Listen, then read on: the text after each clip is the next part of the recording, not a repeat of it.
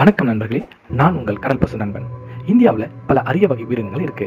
குறிப்பாக தமிழ்நாட்டில் மன்னார் வளைகுடா மற்றும் பாக் ஜலசந்தி பகுதியில் சுமார் 4000 வகையான அரிய வகை கடல் வாழ் உயிரினங்கள் இருக்கு. அதுல ஒண்ணுதான் கடல் பசு. இந்தியாவில் ஒரு பெரிய ஆராய்ச்சி நிறுவனம் இந்த கடல் பசு குறித்து பல ஆராய்ச்சிகள் செய்யுது. அதுல கடல் பசு மீட்பு, அவைகளின் வாழ்விடங்களை பாதுகாக்கும் திட்டம் மற்றும் மீனவ சமுதாய மக்களிடையே விழிப்புணர்வு ஏற்படுத்துதல். இந்த வீடியோவில் அவங்க எந்தெந்த மாதிரி திட்டங்கள் செயல்படுத்துறாங்கன்னு பார்ப்போம். வீடியோக்குள்ள போறதுக்கு முன்னாடி இந்த சேனலை மறக்காம சப்ஸ்கிரைப் பண்ணுங்க, பக்கத்துல இருக்கிற பெல் ஐக்கானை கிளிக் பண்ணுங்க, லைக் பண்ணுங்க, கமெண்ட் பண்ணுங்க, ஷேர் பண்ணுங்க. வாங்க இப்போ வீடியோக்குள்ள போலாம்.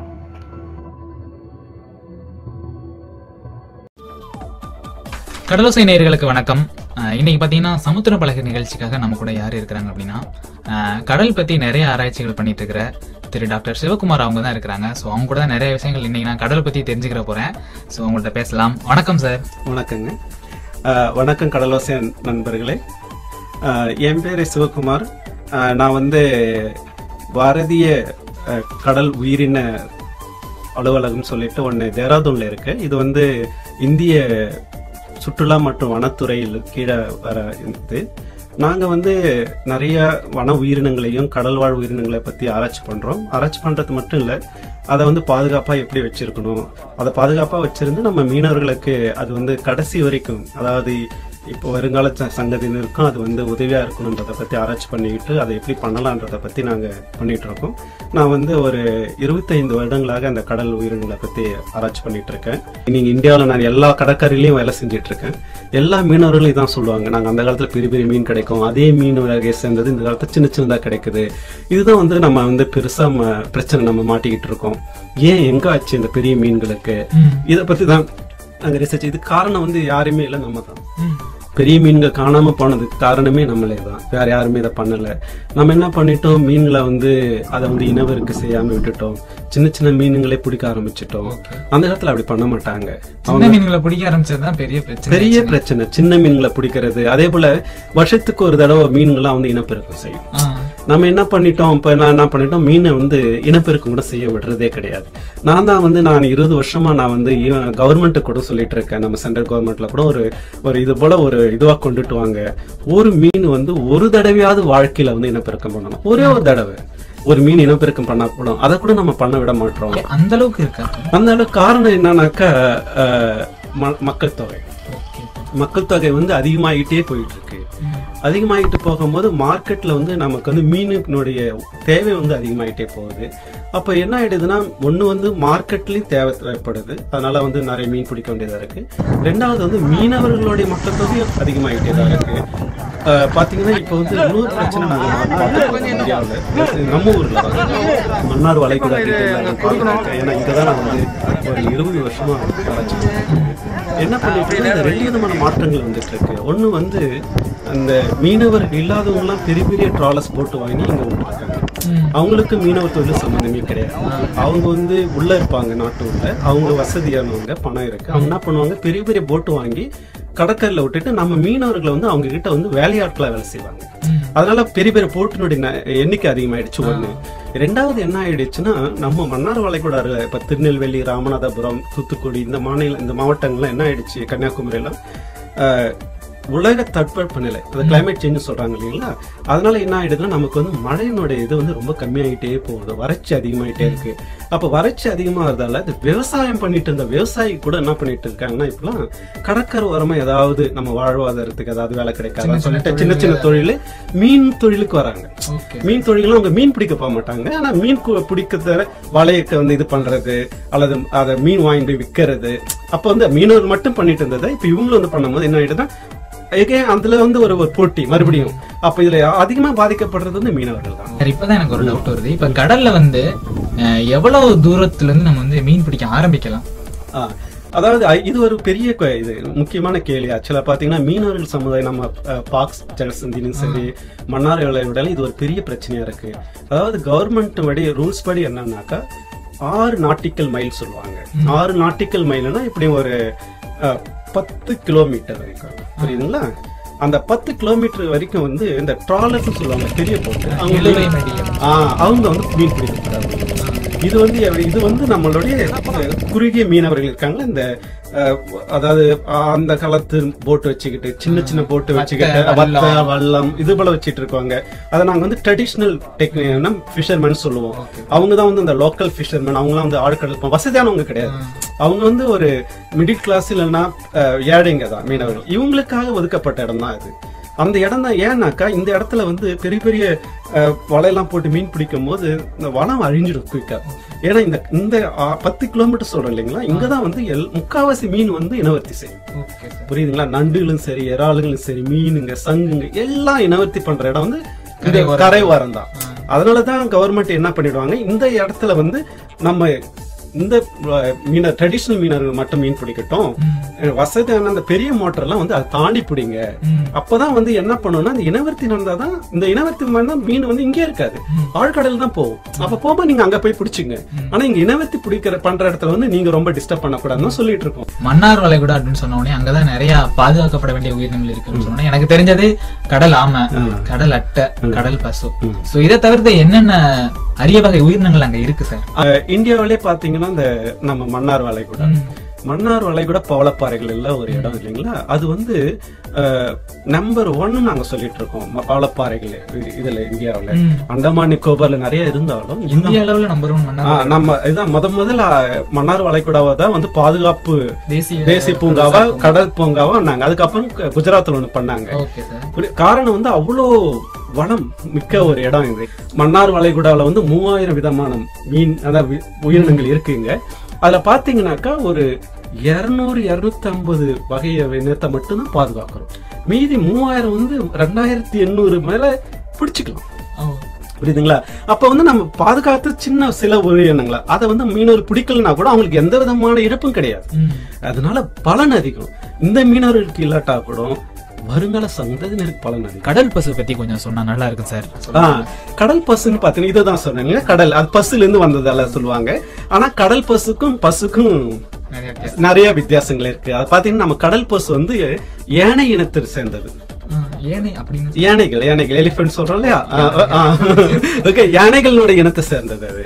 ஆனா கடல் பசு இனத்தை சேர்ந்தது கிடையாது. ஆனா ஏன் பசுன்னு சொல்றாங்கன்னாக்கா அது பசு போல கடல்ல புற்களை மட்டும் சாப்பிட்ட உயிர் வாழும். அதனாலதான் இது பேர் கடல் பசுன்னு சொல்றது. இது வந்து பாத்தீங்கன்னா ஒரு 2.5-3 மீட்டர் வரைக்கும் போகும். 2.5 மீட்டர் தான் ஆவரேஜ் சைஸ். வெயிட் பாத்தீங்கன்னா 400 கிலோ கிட்ட.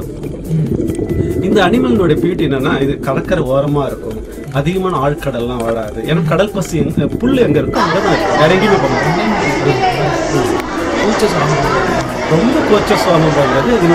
இதனுடைய கன்றுக்குட்டி இருக்கு, அது இன்னும் முக்கியமானது. அது எப்படின்னா இது என்ன பண்ணும்னா 12 வருஷத்துக்கு பிறகுதான் முத குட்டி போடும். 12 வருஷம் வரைக்கும் அது வெயிட் பண்ணணும். அதுக்கப்புறம் குட்டி போட்டா கூட என்ன பண்ணும், ஒரு குட்டி தான் போடுறது. அந்த குட்டி வந்து அம்மா கூட மினிமம் 3 வருஷம் 4 வருஷம் வரைக்கும் இருக்கும். அந்த 2 வருஷம் இருக்கு பாருங்க, அது ரொம்ப முக்கியமானது. அப்ப வந்து அம்மா கிட்ட இருந்து அது ஒரு 10 மீட்டர் தாண்டி தள்ளி போயிடுச்சுன்னா கூட ஒன்னா சேராது. அதுங்களுக்கு கண்ணு சரியா தெரியாது. அம்மானுடைய டச்சிலே இருக்குங்க, பக்கத்துல ஒரு 2 மீட்டர் 3 மீட்டர் டிஸ்டன்ஸ்லயே வந்து டச் பண்ணிட்டே இருக்குங்க. அம்மா கிட்ட பால் கொடுக்குங்க, அது எப்படி சாப்பிடுங்க எல்லாத்தையும் அம்மா கிட்ட 2 வருஷம் நிச்சயமா அம்மா கூடயே இருக்கும். அப்ப இந்த நேரத்துல ஏதாவது பிரச்சனை வந்து இந்த ஏரியால மீன் பிடிக்கும்போது அம்மா எழுதிட்டு வேகமா போயிடுச்சு, குட்டியை விட்டுடுச்சு, மறுபடியும் சேரவே முடியாது. அது ஒரு பரிதாபமான விஷயங்கள். அதுக்கப்புறம் இன்னொரு விஷயம்னா இது வந்து ஒரு 70-75 வருஷம் வரைக்கும் உயிர் வாழும். புரியுதுங்களா? அப்ப வந்து நாங்க என்ன எதிர்பார்க்கிறோம்னா ஒரு ஆயுட்காலத்துல ஒரு அம்மா பசு வந்து ஒரு 5 இல்ல 6 குட்டி தான் போடுது. அதனாலதான் இனப்பெருக்கவே பார்த்தா இது ரொம்ப கம்மி, ஸ்லோவா சொல்லுவாங்க நாங்க. ஓகே, இப்ப வந்து மனுஷனா வருஷத்துக்கு ஒரு தடவை குட்டி போட்டுக்கலாம், அப்படி நம்ம இருக்கோம் இல்லையா, குழந்தை பிறக்கும். ஆனா அட்லீஸ்ட் 2 வருஷத்துக்கு ஒரு தடவை குழந்தை பிறக்கலாம். ஆனா இதுக்கு வந்து அதிகபட்சம் 4-5 குட்டிகள் 6 நாள் அப்படி ஒரு அரிதான ஒரு அனிமல். ஏன்னா கடல் பசு கடல்ல இருக்கிற வரைக்கும் அந்த கடல் புற்களினுடைய வளம் வந்து நல்லா இருக்கும். கடல் புற்கள் தான் வந்து பாத்தீங்கன்னா அங்கதான் சிப்பிங்க, இறாலுங்க, இது போல அரிய வகையான எல்லா மீன்களும் இனவர்த்தி சேர இடம். இப்ப அந்த மீன்கள்லாம் இனவர்த்தி பண்ணணும்னா கடல் புற்கள் இருக்கணும். கடல் புற்கள் நல்லா ஹெல்த்தியா இருக்கணும்னா கடல் பசு அங்க இருக்கணும். கடல் பசு என்ன பண்ணணும்னா கடல் புற்கள் வளத்தை வந்து மேனேஜ் பண்ணிட்டே இருக்கும் ஒரு நல்ல நிலைமையிலே. தேவையானதெல்லாம் எடுத்துக்கிட்டு அதை ஒரு களை எடுப்புன்னு சொல்லுவீங்களா, அந்த வேலையை வந்து கடல் பசு பண்ணும். காட்டுல கூட மான் இல்லைன்னா பாத்தீங்கன்னா கரெக்ட், மான் இல்லைன்னா அது மட்டும் இல்ல, இது வந்து இதனுடைய இது இருக்கு இல்லைங்களா, அந்த வேஸ்ட் ஆமா புரியுதுங்களா, அதுவும் வந்து ஒரு ஃபெர்டிலைசர் போல உரம் போல ஆயிடும் அந்த கடற்பொருட்கள். அப்ப கடற்பொருட்கள் நல்லா வளமா இருக்கணும்னா நம்ம கடல் பசு வேணும். கடல் பசு இருந்தாதான் மீன் வளம் கிடைக்கும். இதுதான் புரியுது. இதைத்தான் நாங்க வந்து மீனவர்கிட்ட சொன்னோம். இருந்தாலும் அவங்க கேட்கல. அதுக்கப்புறம் நாங்க என்ன பண்ணோம்னா அந்த மீனவர்களுடைய குழந்தைங்களை வந்து அப்ரோச் பண்ணோம். அந்த குழந்தைங்களை பார்த்தோம், படிக்கிறாங்க. 8ஆவதுல பாத்தீங்கன்னா 8வது வரைக்கும் படிப்பாங்க. அதுக்கப்புறம் வீட்டுக்கு போயிடுவாங்க. நாங்க என்ன பண்ணோம், ஏன் பார்த்தோம்னா அவங்களுக்கு வந்து பணம் வந்து ஒரு பிரச்சனையா இருக்கு, அவங்க சப்போர்ட் பண்ண முடியல. அப்ப நாங்க என்ன பண்ணோம், இந்த அரசினுடைய உதவித்தொகையோட நாங்க வந்து கடல் பசு உதவித்தொகைன்னு ஒண்ணு ஆரம்பிச்சிருக்கோம். அந்த உதவித்தொகையை கொடுத்து இந்த ஸ்டூடெண்ட்டுக்கு, எல்லா ஸ்டூடெண்ட்டுக்கும் கிடையாது, செலக்ட் பண்ணுவோம். ஒரு எக்ஸாம்பிள வச்சு நல்லா படிக்கிற பசங்க, ஆனா மீனவர் பசங்க மட்டும்தான். அதுவும் கவர்மெண்ட் ஸ்கூல்ல படிக்கணும், பிரைவேட் ஸ்கூல்ல படிக்கிற பசங்களுக்கு கிடையாது. நீங்க சொன்ன இந்த ஸ்கீம் வந்து நம்ம ஊர்ல இருக்க மீனவர் குழந்தைகளுக்கு எல்லாருக்கும் கொடுத்துட்டு இருக்கோம். இப்ப வந்து ஒரு 150 குழந்தைங்களுக்கு கொடுக்குறோம். அப்ப வந்து என்ன ஆயிடுச்சுன்னா அந்த 500 ரூபாய் கொடுப்போம் மாசம் உதவித்தொகைன்னு சொல்லிட்டு, அது அவங்களுடைய பேங்க்குக்கு டெபாசிட் பண்ணிடுவோம், அந்த குழந்தைங்களுடைய பேங்க்குக்கு. இப்ப நம்ம கடலோசை கேட்டுட்டு இருக்க நேயர்கள் அவங்களோட குழந்தைகளை இந்த ஸ்கீம்ல படிக்க வைக்கணும்னு ஆசைப்பட்டு அவங்க என்ன பண்ணணும் அதை சொன்னாங்க. அவங்க வந்து இப்ப எங்களுக்கு வந்து அவங்க வந்து நம்ம வைல்ட் லைஃப் வார்டன் இருக்காங்க ராமநாதபுரத்துல, அவங்கள கான்டாக்ட் பண்ணலாம். அப்படி இல்லைனாக்கா என்ன கான்டாக்ட் பண்ணலாம், எங்க ஏதாவது wild life institute of India Dehradun, அதாவது பாரதிய வன உயிரி நிறுவனம், அங்க பண்ணலாம். ஏன்னா என்னுடைய டீம் இங்க தொண்டியில ஒர்க் பண்ணிட்டு இருக்காங்க. மதுன்னு ஒருத்தர் இருக்காரு, ருக்மணி மேடம் இருக்காங்க, சின்மையான ஒரு பொண்ணு இருக்காங்க, அதாவது 5 ஸ்டூடெண்ட்ஸ் அங்க இருக்காங்க. அவங்கள கான்டாக்ட் பண்ணலாம். அவங்க வந்து அதாவது நாங்க என்ன பண்ணணும், அவங்க கவர்மெண்ட் ஸ்கூல்ல படிக்கணும், மீனவர்கள் குடும்பத்தை சேர்ந்தவங்களா இருக்கணும், அப்புறம் 8th ஸ்டாண்டர்டுக்கு படிக்கணும். அதுக்கு கீழே நாங்க கொடுக்கல. 8th 9th 11th இவங்களுக்கு மட்டும் தான் கொடுக்குறோம். 2 வருஷம் கொடுப்போம் அந்த ஸ்கூல்ல ஃபெலோஷிப். இப்ப இந்த ஸ்டூடெண்ட் மூலம் என்ன ஆயிடுச்சுனாக்கா, இவங்க மூலியமா இவங்க பேரண்ட்ஸ் நாங்க அப்ரோச் பண்ணோம்.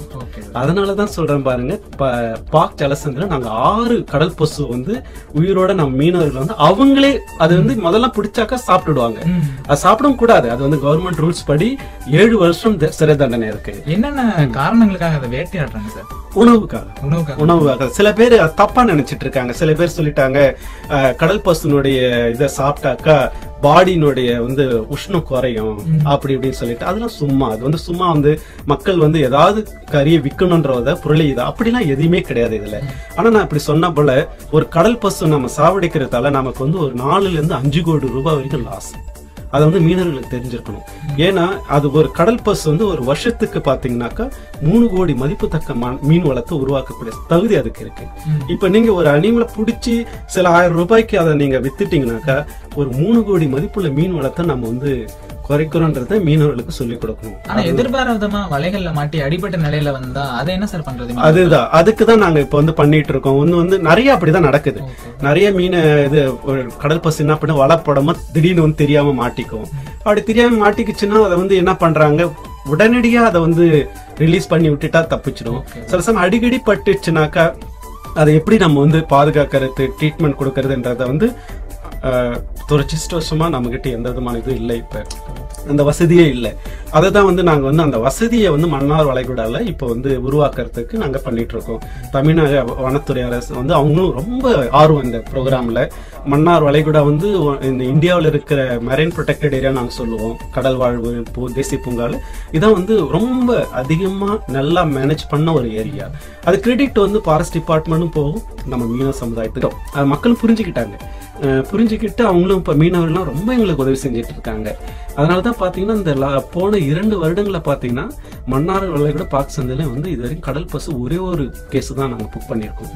மீனவெல்லாம் இப்ப அப்படியே ஸ்டாப் பண்ணிட்டாங்க. கடல் பசு பிடிக்கிறது கண்டிப்பா அப்படியே விட்டுட்டாங்க.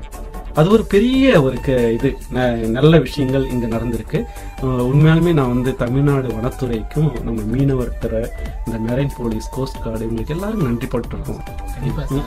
நிறைய விஷயங்கள் சொன்னீங்க, எவ்வளவு கேக்குறது அப்படிங்கிற மாதிரி இருந்துச்சு. கடைசியான என்னன்னா, நம்ம கடலோசையை கேட்டுட்டு இருக்க மீனவர்களுக்கும் அடுத்து ஃபியூச்சர் ஜெனரேஷன்ஸ் இருக்காங்களா, அவங்களுக்கு என்ன சொல்ல விரும்புறீங்க? கவலைப்படாதீங்க தான் சொல்ல. கவலைப்படாதீங்க, நாங்க இல்ல அவங்களே தான் பாத்துக்கணும். கடலை பாதுகாக்கிறது வந்து நம்மளே தான். நம்ம கடல் நம்ம தான் பாதுகாக்கணும். யாரு வந்து கடல் வனத்துறையோ மீனவத்துறையோ அல்லது மெரைன் போலீஸோ கோஸ்ட் கார்டு பாதுகாக்கணும் எதிர்பார்க்காதீங்க. இது வந்து நம்ம கடல், நம்ம வளம், நம்ம தான் வந்து அதை பாதுகாப்பா பயன்படுத்திக்கணும். அதுதான் என்னுடைய ஒரே ஒரு வேண்டுகோள் இவங்களுக்கு.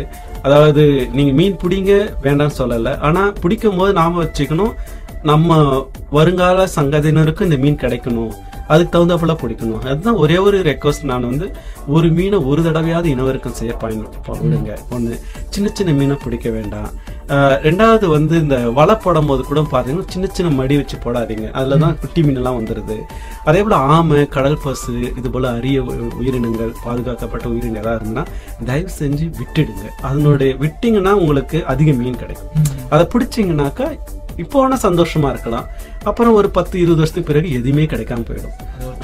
தற்காலிக சுகம் தான். கரெக்ட், உண்மையா கரெக்டா சொன்னீங்க நீங்க. தற்காலிக சுகத்துக்காக எப்பயுமே வந்து சின்ன ஷார்ட்டா கிடைக்கிற சுகம் வந்து எப்பயுமே ஆபத்தானதுதான்.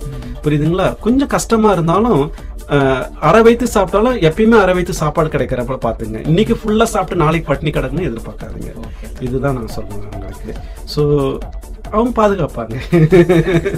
ரொம்ப நன்றி. நண்பர்களே, இந்த வீடியோ உங்களுக்கு பிடிச்சிருந்தா மறக்காம சப்ஸ்கிரைப் பண்ணுங்க, பக்கத்துல இருக்கிற பெல் ஐகானை கிளிக் பண்ணுங்க, லைக் பண்ணுங்க, கமெண்ட் பண்ணுங்க, ஷேர் பண்ணுங்க. நன்றி.